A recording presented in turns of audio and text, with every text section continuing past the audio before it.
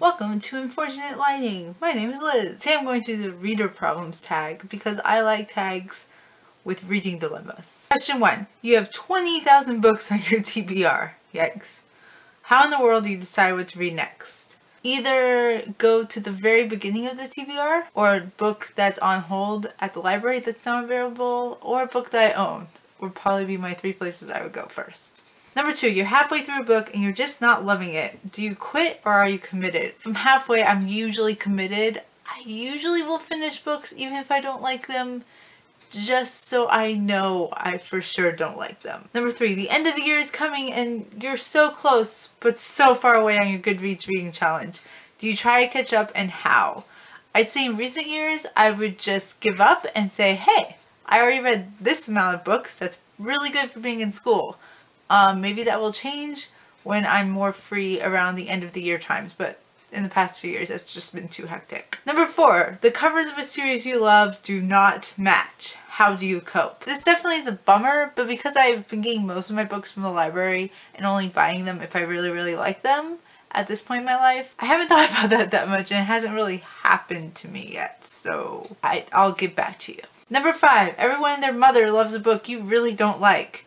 Who do you bond with over a shared feeling? I don't know if it's one particular person, but I probably just get on the internet and find that one other Goodreads review that agrees with me. Number 6, you're reading a book and you're about to start crying in public. How do you deal?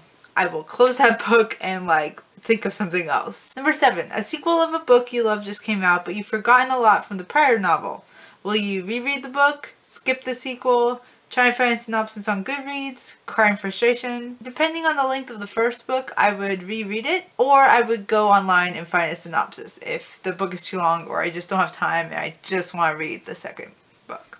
Number 8, you do not want anyone borrowing your books. How do you politely tell people nope when they ask? I actually don't mind people borrowing my books because I, for the most part, trust people, and if they really ruined it, I could just buy another one. But I would just tell them I don't have that book, because not a lot of people come into my room and see my book. Number 9, reading ADD.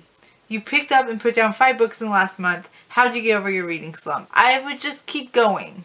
And eventually just find a book that I like and just not freak out about it. I think if you overreact and start making it a huge deal, then it's going to become a bigger deal. Number 10, there are so many new books coming out that you're dying to read. How many do you actually buy? Probably only books that I'm really excited about, and or if I can get them from the library, then I won't buy them before I read them. I will only buy them after I read, so I know I really like them. So maybe any that I can't get from the library, or it's a ridiculously long wait at the library. Number 11, after you bought the new books you can't wait to get to, how long do they sit on your shelf before you get to them? Probably, if I buy a lot at a time, a few months. Especially now my fun reading has slowed down a lot. But hopefully that will change soon.